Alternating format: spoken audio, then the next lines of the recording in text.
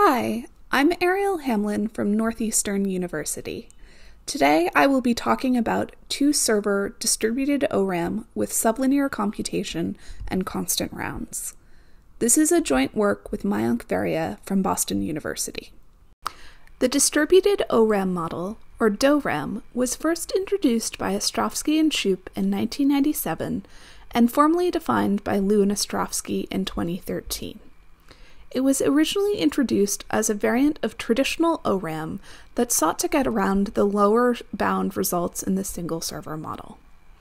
In this setting, multiple non-colluding servers act as the ORAM server. The client interacts with each of them in turn and is able to recover records in this way while maintaining obliviousness. The servers may have the same data or individual databases depending on the scheme. There are many papers that consider the DORAM setting, but in this talk we will specifically discuss the secure computation variant.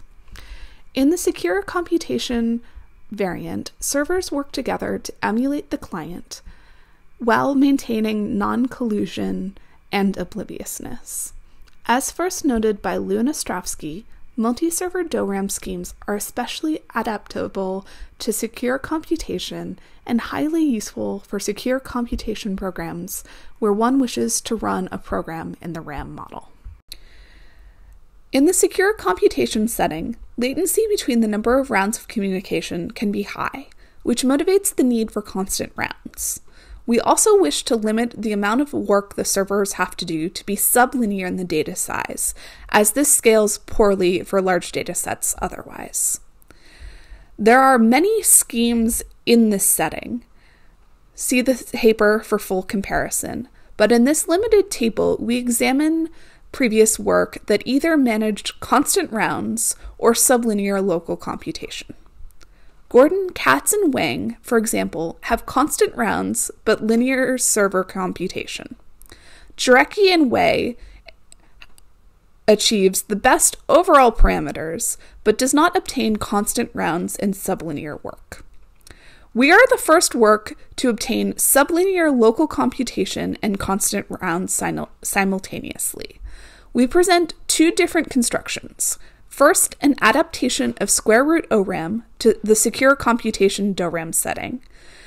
This obtains square root log n local computation, and a second construction that extends the first in such a way that reads are no longer indistinguishable from writes to obtain a better n to the epsilon for any epsilon greater than 0 local computation. We do so by adapting techniques from doubly efficient private information retrieval. I next will discuss our sublinear DORAM construction, first by reviewing the traditional square root ORAM construction, then discuss how we adapt it to our secure computation setting. Next, I will explain how we extend it to the unlimited reads setting. Square root ORAM was first introduced by Goldreich and Ostrovsky in 1996, and is in the standard single-client, single-server model. In their construction, the server stores two separate data structures, the first of which is a copy of the database called the store. This is a permuted, read-only data structure where the client holds the key to the permutation. The second data structure is an updatable stash. When the client wishes to make a read, the server first scans the stash to see if the record has been previously read or written to. The next step is to read a single location in the store. The exact element will depend on whether the element is present in the stash in the previous step. If it is, the element read is a dummy record. If not present in the stash, the record is read itself from the store. The invariant maintained is that each location in the store is only read once. Finally, the element is written back to the stash in the most recent location. This location is updated after every access, whether it be a read or a write. For a write, the first two steps are similar. Only a dummy element is read from the stash, and the element written to the stash in the final step is the input element. When the stash becomes full at the end of an epoch, the stash is reshuffled back into the store removing any duplicated elements. Each access for square root ORAM takes square root of the database size and is constant rounds. This is a good starting point for our own scheme, but there are two main problems that prevent a generic adaptation using a standard secure computation compiler. The first is supporting the reshuffling at the end of an epoch in constant rounds. This is often done using oblivious sorting, and the only known secure computation variants of oblivious sort are not constant round. The second is representing the permutation of the store in a compact way when the client is emulated by the two servers. These are the two main issues that we will focus on addressing during our construction. I will now introduce our first construction that obtains sublinear server work and constant rounds. As with traditional square root ORAM, we store the data in a permuted store. Only the data is additively secret shared between the two servers. Each of them store the data under the same permutation and have a secret shared copy of the permutation key. We also store the stash as a secret sharing. In practice, the stash is instantiated with a linear DORAM with constant rounds, specifically FlowRAM by Dorner et al. Because the stash is sublinear in the overall database size, the linearity of our stash DORAM scheme does not affect the overall sublinearity of our DORAM construction. When a read is performed, the operation and the index to be read are additively secret shared among the two servers. Operations then proceed, as with traditional square root ORAM, first by checking that the element is not in the stash. The next step is then to read an element from the store. This is where we deviate from the original square root ORAM and solve our first problem, how to represent the permutation of the store. We do this by leveraging a cryptographic primitive called oblivious pseudorandom functions. As a primitive, OPRFs mean that each server holds a share of the PRF key and the input. They jointly evaluate the PRF while not learning anything about the other server's input. At the end of the protocol, each server learns the output of the PRF. It is this output that represents the location that each server looks for the element being searched for, whether it be a dummy or index I in the store. In practice, we sort the PRF outputs for each element lexicographically and then do a binary search over those tags to find elements. Finally, once an element is found in the store, we write it back to the stash. For the write, the process is identical until this third step, and this is where we solve the reshuffling in constant rounds problem. When we go to write the element that is already in the stash, instead of writing to the next location in the stash, as in traditional square root ORAM, we instead update the element already in the stash in that specific location.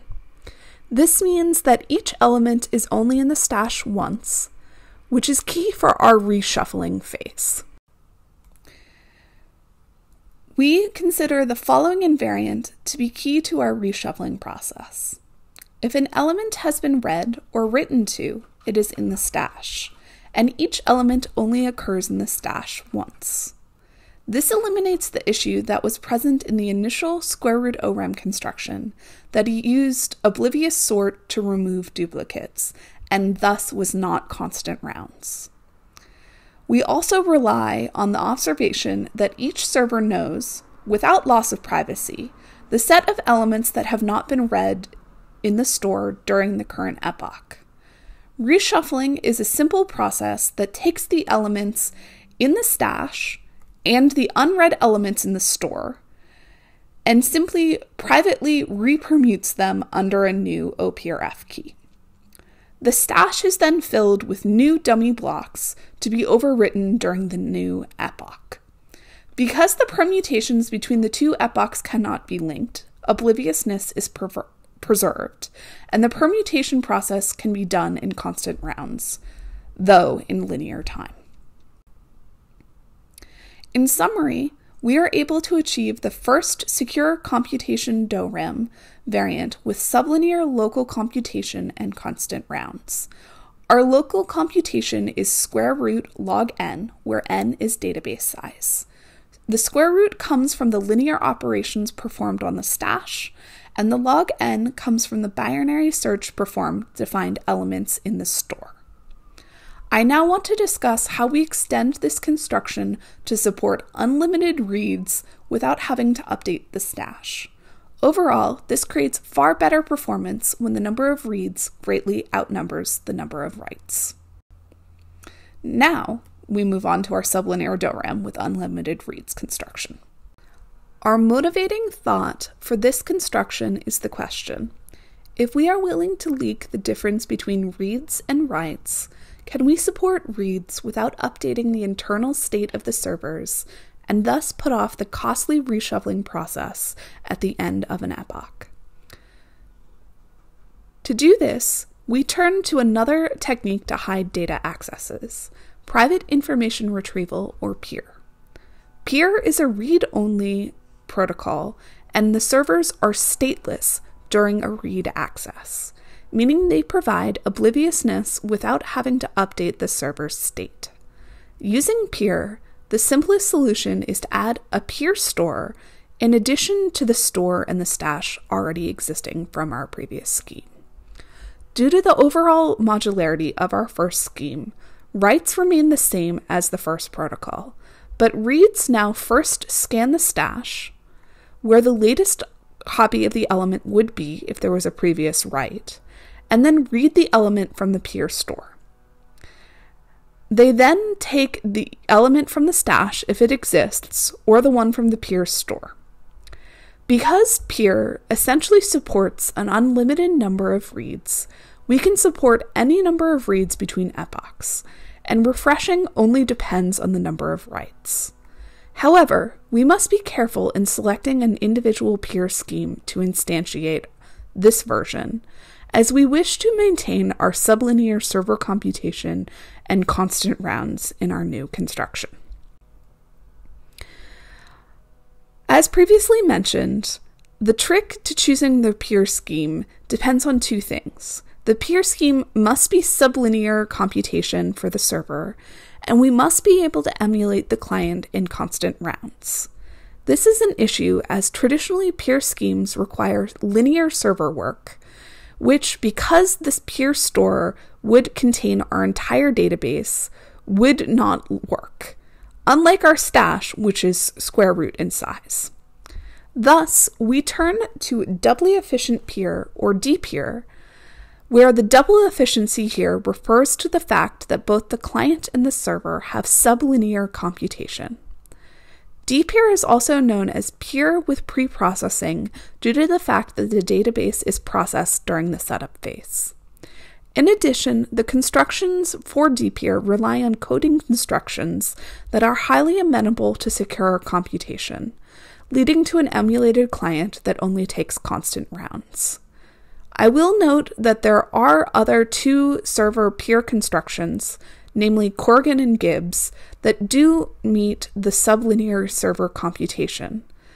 But those constructions rely on primitives that are not conducive to secure computation emulation, particularly punctured pseudo-random sets, which are not clear how to convert to a constant round protocol when emulating the client.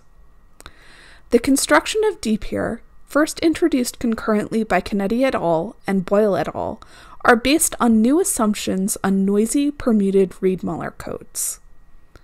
I want to take the rest of the talk to introduce some of the challenges we had when converting the dpeer client to a secure computation, and how we solved them by introducing a secure computation variant of fast Fourier transform protocols, which we believe is a contribution of independent interest.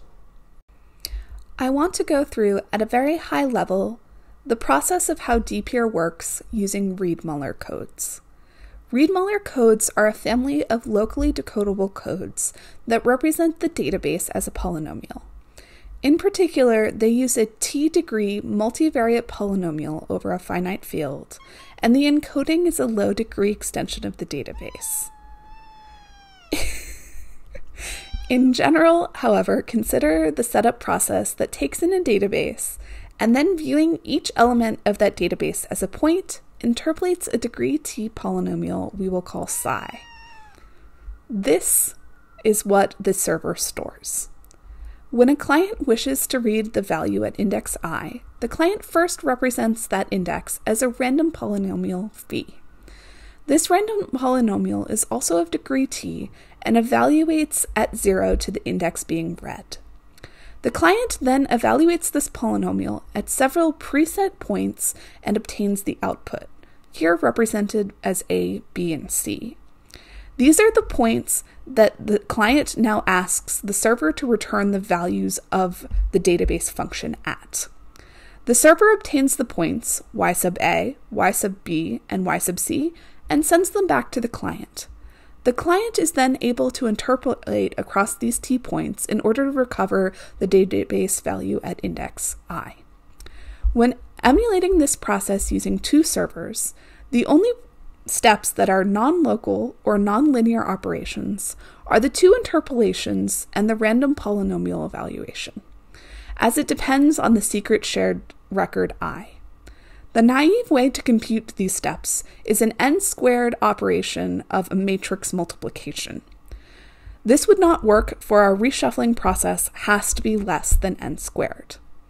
However, these operations are also computable by fast Fourier transform or FFT algorithm.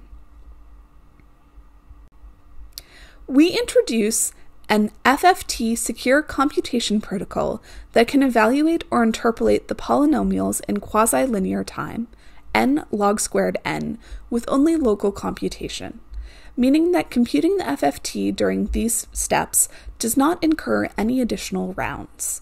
We believe this protocol may also be of independent interest to the crypto community.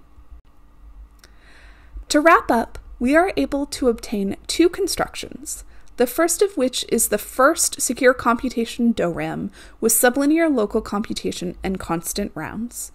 The second is an unlimited reads ORAM that leverages doubly efficient peer when we leak the difference between reads and writes to obtain better asymptotic performance.